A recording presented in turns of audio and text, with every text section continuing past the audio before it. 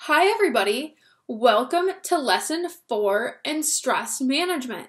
Today, we're going to read a book called The Angry Octopus. In this book, the octopus gets really stressed out and really angry because somebody messes up his seashell garden. And so then a mermaid's going to come along and talk to him about different ways and exercises that he can do to help his body calm down. So I'm going to do some of the exercises with the octopus, and you can as well if you want to at home. So I'm going to get started reading The Angry Octopus. The sun's morning light trickled down through the water to the entrance of the cave. An octopus was sleeping inside the cave and could feel the life and energy of the sun touch his face. There's the octopus. He's getting ready to start his day.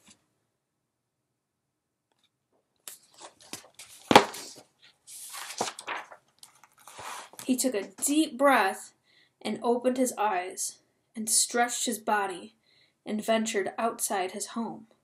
Just in front of his cave was a seashell rock garden he had created. Each morning, he would begin his day by eating breakfast in his special garden as he watched the ocean come alive in the morning. This morning, his garden looked different. During the night, lobsters, traveling across the ocean floor, had bumped into his seashells and rocks. Everything was knocked over and out of order. The octopus was not happy. In fact, he was very angry. So there he is. He likes to look at his rock garden and then look at those lobsters. They accidentally messed up his garden of seashells and rocks. And he does not look happy. He looks upset. Sometimes when people mess up our things, we can feel upset. And that's okay. We just have to make sure we're safe. And do safe exercises to help ourselves. The more he looked at the mass, the worse he felt. He got madder and madder and felt his body get tighter and tighter. His muscles were tense. His stomach was rumbling like a volcano. He looked around at his ruined garden and his face started to turn red with anger. He knew what was happening to him, but he did not know how to stop it. He was so angry that he thought he might explode, and he did. The angry octopus lost his temper, screamed and yelled, and released a purplish black cloud of ink into the water all around him. He felt frustrated and out of control. He didn't feel like he was the boss of his own body or feelings, and now he couldn't even see through the dark ink cloud surrounding him. I think everyone can relate to the octopus a little bit. Sometimes we get angry and we lose control of ourselves. And it's important to have some strategies to help us calm down. The octopus released some ink. But sometimes some of us, we might feel like we want to hit something or someone, or that we just want to scream and yell. And it's okay to feel that way. Everyone feels that way sometimes. But it's important that we calm ourselves down. We're going to see how the octopus calms himself down. A sea child, swimming by the cave, saw the cloud of anger and confusion, stopped to speak to the octopus. "Why are you so angry? Why are you sitting in a dark cloud on such a beautiful day?" The octopus answered that he didn't know why he got this angry, but he did, and it didn't feel good to lose his temper, and it always made his problems get worse. The sea child giggled and said, "I'll show you how to be your boss of your anger again. I will show you how to calm down, let go of your anger, and see things more clearly. Lie down on your back and wiggle yourself into a comfortable position. Feel the sand moving slowly on your body as you snuggle in. Now close your eyes and take a deep breath. Breathe through your nose and out through your mouth." So the octopus is going to go through his nose and out of his mouth. And the octopus says, "Ah." So there's a little girl, the sea child, went to go look at the octopus. And now she's getting him to feel a little bit better. It's good to have friends that help us calm down. Now tighten your toes and feet and squeeze them as tight as you can. Squeeze them into a tight ball. So if you want to squeeze your feet into a tight ball right now, go ahead. Hold, hold, hold. And now let the air out of your mouth and let your toes relax. Surprisingly, the octopus felt his toes relax. So now we're going to take a deep breath and let our toes relax.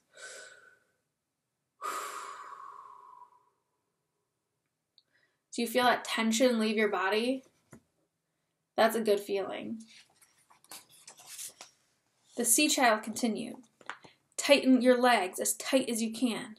Squeeze them as tight as you can. So if you want to tighten your legs right now, you can tighten your legs as tight as you can. Now let the air out of your mouth and let your legs stretch out and gently let the anger and tight feelings slip away. The octopus felt his legs stretch out and cool sand as he let the angry feelings leave his body. So now we're going to take a deep breath and let the tension out of our legs.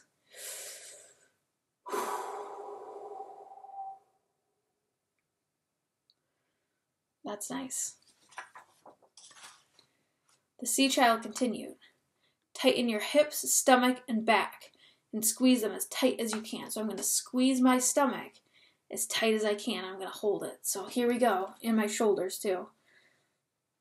Oh. Now let the air out of your mouth and let your back, stomach, and hips melt into the sand beneath you. The octopus felt his body melting into the soft sand beneath him. The rumbling in his stomach became quiet, and it was replaced with calm air. He felt his breath move in and out. So now I'm going to let my body relax.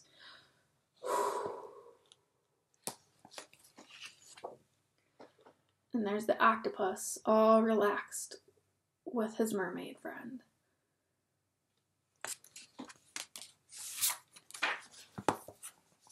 The sea child continued.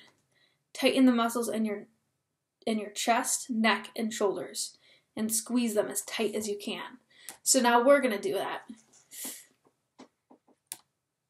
Now let the air out of your mouth and feel that tension in your chest, neck, and shoulders drift away.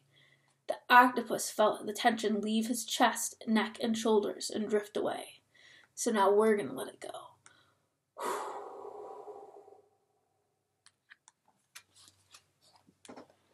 Look at that octopus. He kind of looks like I did. And you, if you were participating. And then he feels really relaxed now.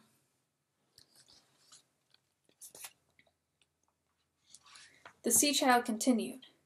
Tighten your arms, hands, and fingers and squeeze them as tight as you can. Squeeze them into a tight ball. Hold, hold, hold. Now let the air out of your mouth and let your arms, hands, and fingers unfold. The octopus felt his hands open and the last of his anger flowed away. So we're going to take a deep breath and we're going to let the tension go.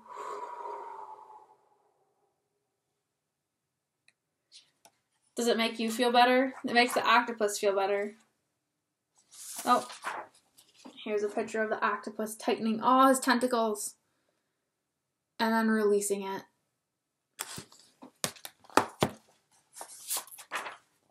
The sea child continued. Tighten your jaw, lips, and nose. Crunch your whole face and squeeze them as tight as you can. Hold, hold, hold. And now let the air out of your mouth and your face and let your face skin soften. The octopus felt his skin soften. The octopus enjoyed relaxing. He focused on his breath, moving in and out, and filling his belly with warm, happy air. He felt relaxed and peaceful.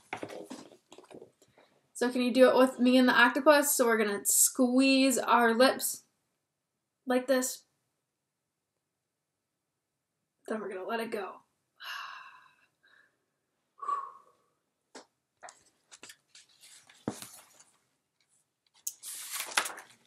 The sea child continued. Tighten and wrinkle the skin on your forehead and the thoughts in your head. Squeeze them as tight as you can and hold. So the octopus is going to go. You can see some lines form on his forehead. Close your eyes if you need to. Now let the air out of your mouth and let your forehead and mind become clear and still. And the lines on your forehead will go away. You can see some lines on the octopus's forehead. And then he took a deep breath and it completely went away and he feels relaxed.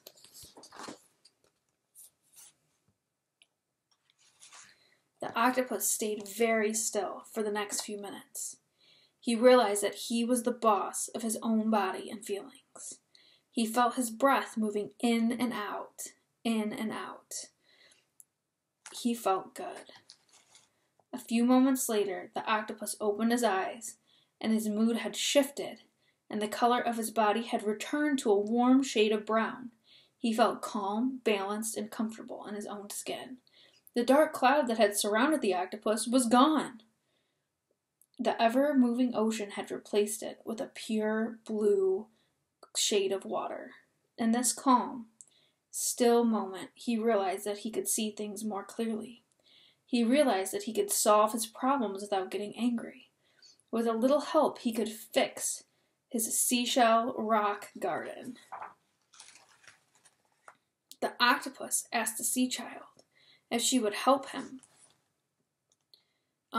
Together they worked and laughed as they created a new seashell rock garden that was more beautiful than anything he had ever imagined.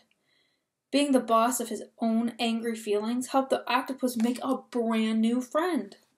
Being calm helped him see the new possibilities. It helped him to think clearly. Now, whenever the octopus feels like he's going to explode with anger, he takes a deep breath and tells himself that he is the boss of himself.